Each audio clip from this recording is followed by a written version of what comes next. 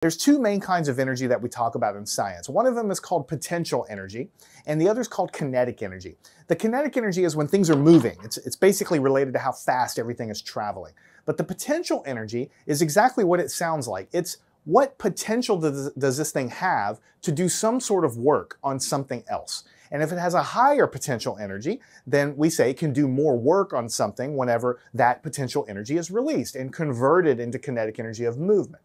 So the easiest way to think about that is think about a mountaintop. If you have a very tall mountain and you're standing at the top of the mountain, you're very high above the ground. So you have a large amount of potential energy.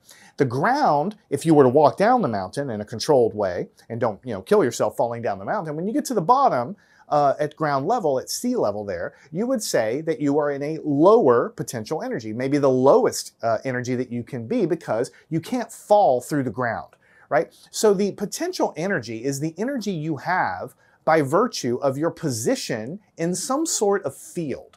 In this case, it's a gravitational field, but this potential energy thing, it applies to electric fields and pretty much any field in physics. So here I'm talking about gravity because it's very, very familiar to you. So your position at the top of the mountain is very high above the ground in a location in that field very high above the ground level, and we say that's a high potential energy state. Now at the ground level, at the bottom of the mountain, its position in the field is way down there. We call that the low energy state. Learn anything at mathandscience.com.